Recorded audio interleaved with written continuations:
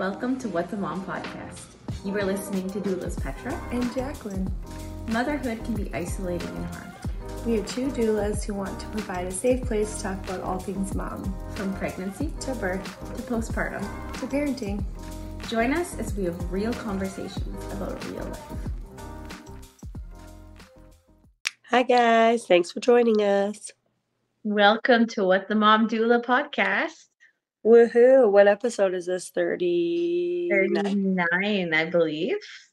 Wow. And today is part 2 of our series for what to expect during your first doula meeting. So Yes. if you haven't yet, check out last episode, which was for meeting a birth doula, and today's going to be about meeting a postpartum doula. Yeah, sweet. Mm-hmm. I personally never had a doula at all, which is funny because I didn't really know much about them, but Petra has had a doula, a birth doula, and a postpartum doula. Yes. So, yeah, that's awesome. I honestly didn't really know about it until, I didn't even know. Like, I just decided to go to school and do it, but I had no clue. And, like, looking back, I wish that I would have had that option. Yeah. Especially a birth doula. Yeah. Well, it's nice to be able to know our options that we have out there, right? Absolutely. Yeah. Yeah. Yep, very important.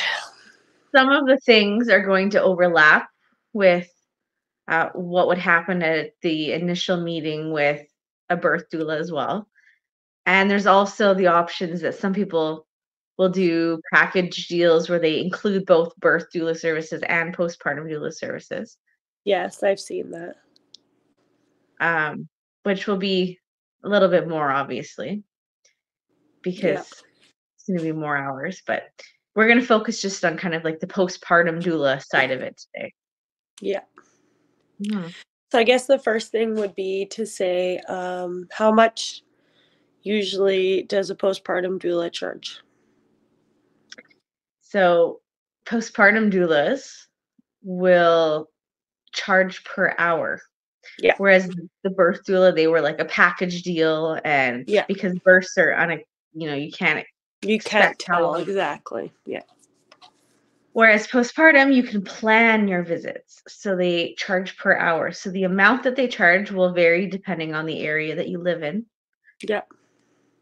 So that can change, but it will be per hour. Yeah. So then some doulas will have like a minimum, I'll do minimum 2-hour visits or minimum 3-hour visits at a time, depending on the person. Yeah. And then you kind of some of them, I guess, will make packages. And you'll get like discounts per hour if you do larger amounts. Yeah. Or they just do a flat fee of this is how much per hour, you choose how many hours you're wanting, right? Yeah. That makes sense. Mm-hmm. So then I guess the next question would probably be, what kind of services can the postpartum doula offer? Yes. And like how much is it? It's roughly around like 25 to 30 an hour, right? In our area where we live, it is. Yeah. But it can vary, I guess. Yeah. Depending on where. Yeah, some places it'll only be 20 an hour. Some places it could be 40 an hour. Yeah. It depends where you live. Yeah. Yeah. And there's postpartum doulas that work night shifts as well, right? Yeah. And that would be even more. Yeah, usually they charge a little bit more for night shifts. For night shifts, yeah. Mm-hmm. Again, that could vary. Yeah. What me and Petra would charge could be totally different from somebody else. Yeah, exactly. Yeah. Yeah, so I guess if you're going to hire a postpartum doula in the daytime, the duties are going to be a little bit different than if you were to hire one for the nighttime. Yes, absolutely. So what would you say would be some nighttime duties that a postpartum doula would do? Well, if they're bottle fed, then probably feeding, swaddling them, rocking them to sleep, just giving a mom a break, I would say, would be because mom's exhausted, right? Yeah, that would be the biggest one. Yeah. And even if mom is breastfeeding, sometimes the doula can go grab the baby when they wake up if they're not bed sharing, whether it's Yeah. from a different room or from a different bed, and bring them to mom, change the diaper after, put them back. Yeah, absolutely. Mhm. Usually moms who like to hire doulas for nighttime are the ones who have babies who are waking up more often at night and they are not getting enough sleep. Yeah. Babies at that age would be not sleeping long stretches. So mom would be exhausted. Mhm. And every Yeah. baby is different, so some will sleep a little bit longer than others. Yeah. It's Mhm. hard to say. Yeah. Yeah. And then in between that, they can uh, do other tasks, like maybe they're washing and sanitizing the bottles, or maybe they are Doing a load of sweeping up the laundry. floor, Yeah. a Yeah. load of laundry, washing some dishes, Yeah. maybe prepping some snacks for mom to eat the next day. Yeah. Um, yeah, just some things like that. Simple tasks around the house. Yeah. Yeah. Mm. Exactly. And so, how about a daytime shift?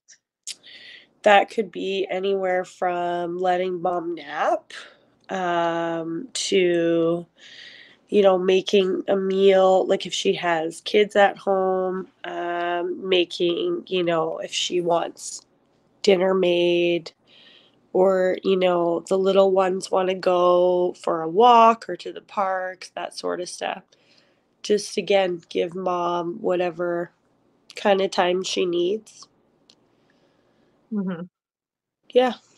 That also depends on the doula too, though, because I know some doulas don't want to leave the house. Okay. So they don't want to take the kids out of the house. They don't want to go out and grab groceries. They don't want to walk the dog. But other doulas will say anything you like if you need help and it helps you, Yeah. then I'll go. So if those are the tasks that you want, you need to make sure you You specifically ask ask. the doula. Yes.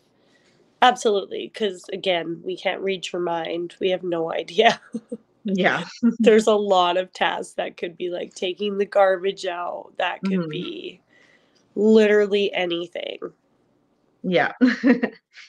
Um, yeah, and it could be like just helping with stuff around the house. It could be watching baby so mom can have a break. It could be watching the older siblings so mom has time to bond with the baby.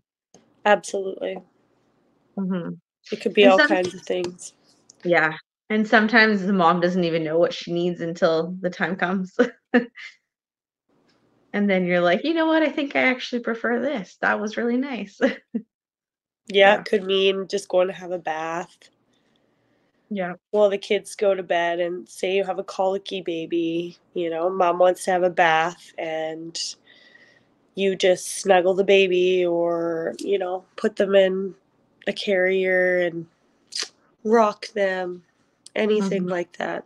Anything that helps mom out. yeah, Their request absolutely. could be really anything. Yeah, Yeah. uh, and then I guess to specify things that are not done by a postpartum doula, um, I'd say they're not a house cleaner, so they're not gonna do deep cleaning. Yeah. So light household duties, like things that are constant, like the sweeping and the dishes and Yeah. the baby's laundry. Some doulas will just do all the laundry too. It depends on the doula again. Yeah. Um, those kind of tasks, yes, but a postpartum doula is not going to be scrubbing your toilets and pulling out appliances and cleaning behind them and doing your floorboards. No. That's not in our description. No. They're also not going to be a babysitter while you go out on a date. Yeah, It's more so like help mom out around the house. absolutely. And Mhm. anything to do with the little one. Yeah. Yeah.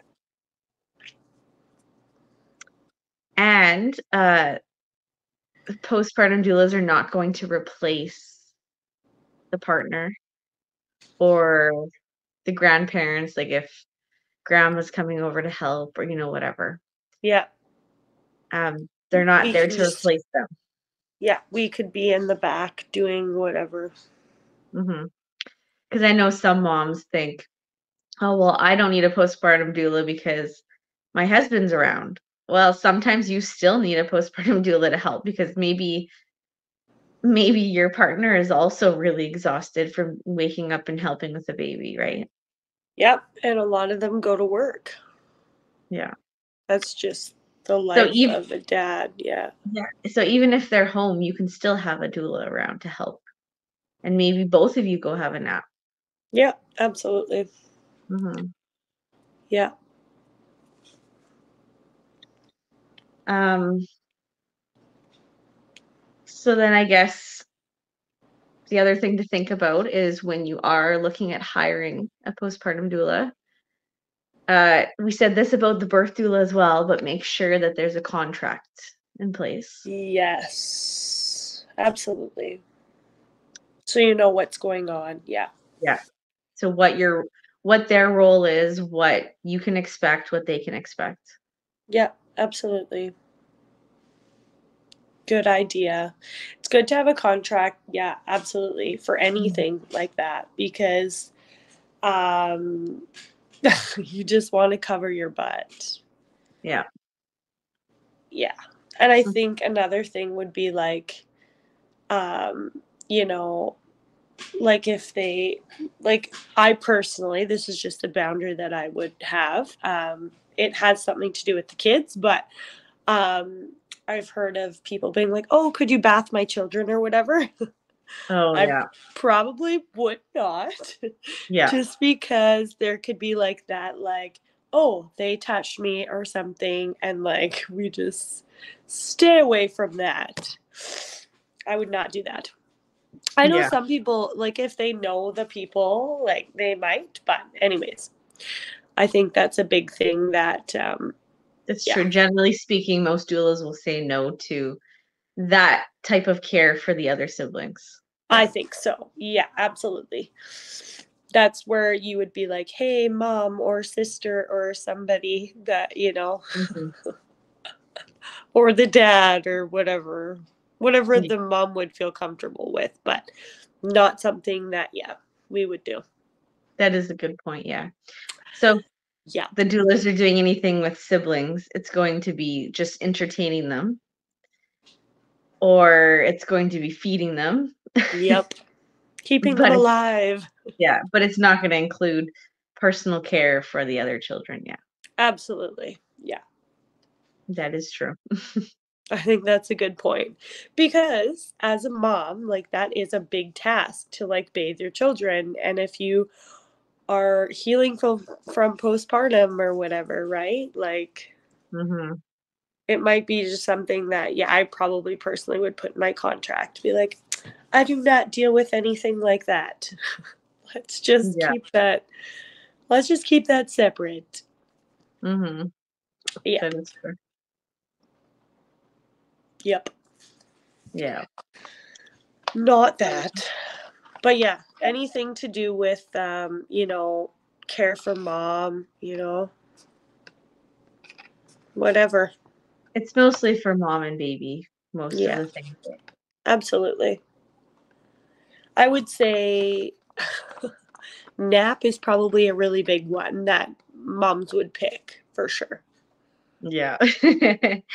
That's I know Petra's like, sign me up. true. Well, I'm about to have this baby anytime, and that's probably something I'm gonna utilize. Yeah. Oh, you're coming for 2 hours? Awesome. I'm going Yeah. for a nap. Yeah, exactly. Yes, absolutely. Um, so then in terms of, payment to doulas as well, you'll have to make sure that you talk to them about, how you're going to pay. Yeah, Do they only take cash? Do they have some type of interact system where you can pay by debit or Visa? Can you do e-transfer? yeah, And then are you gonna pay, like, the large amount all at once and then you just use up your hours, or are you gonna just pay each visit, right? Each yeah, time absolutely. they come over. So you wanna make sure you talk about all that as well when you're doing the Yeah, contract. absolutely. That would definitely be in our contract Mhm. to make sure that everyone is happy. Yeah. Yep. And sometimes I know some mothers also, I mean, this wouldn't be the only reason you hire a doula, but sometimes it's nice to just sit there and even just talk to somebody, like, just, um, going Yeah. over how the birth went and Yes. how you feel about it and how you're feeling postpartum, and Debriefing. yeah, sometimes that's really, like, just as important as well. Yeah, I agree. Some people really need that. Yeah. Yeah. I remember with my 2nd, I had hired a postpartum doula, and I had just figured out that I had postpartum depression. And that was a big thing for me, was, like, being able to talk, because then I can talk about how I felt. And that helped me kind of overcome and get through it a little bit easier, being able to talk. Absolutely. And so she was able to recommend some ideas, for me, Mhm. and some people that I could go to if I was wanting professional help, some things that I could do on my own, kind of a mixture of things. Yeah. And that was really nice as well. Yeah. Absolutely. And so, yeah, I think it's just like it's really important if you are really struggling to Mhm. always reach out. Absolutely. Yeah.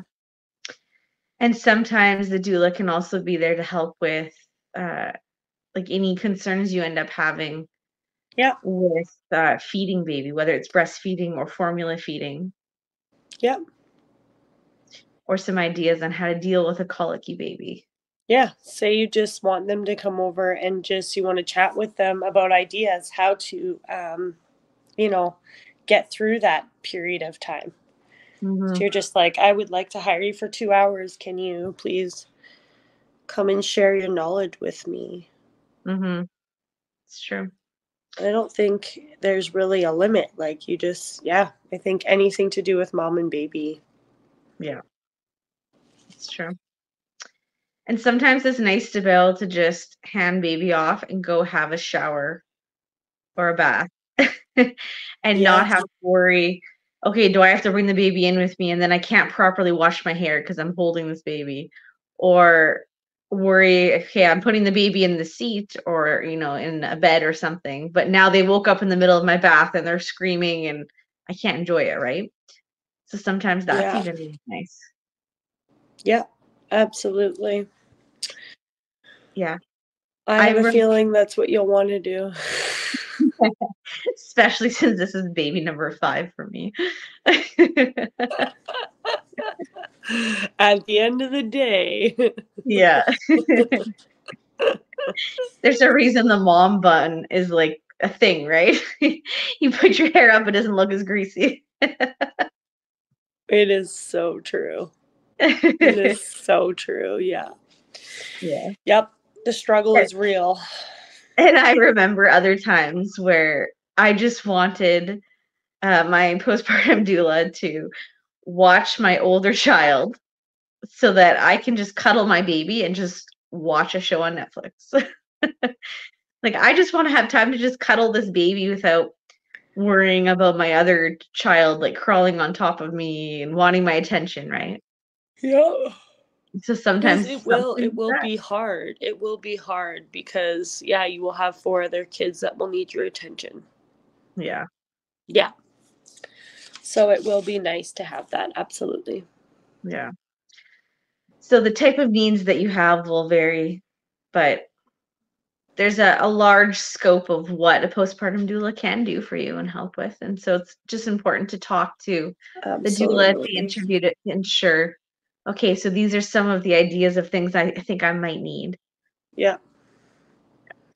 And just remembering that postpartum doulas, most of them will offer services within any time within that first year. So even if your baby is already 6 months old and you're thinking to yourself, okay, my baby still isn't sleeping, Yep. maybe. I'm exhausted and I need some help. I don't have much other support around me. You can still go and find a postpartum doula at that point. It doesn't have to be right after you give birth. No. I feel like in the first year it is the hardest. Absolutely. Yeah.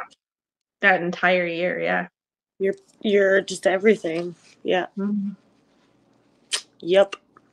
So that's something else to remember. So you might be going to this interview while you're pregnant, thinking ahead. You might be going when you already have this baby and you're like, "You know what? I didn't realize I needed this help, but I need it now." Yeah. No shame. Yeah. Everybody has different journeys, and Mhm. if you need help, you need help. Mhm. And it is very, very beneficial. I can tell you that. With having actually hired postpartum doulas myself, it is very beneficial. Yeah.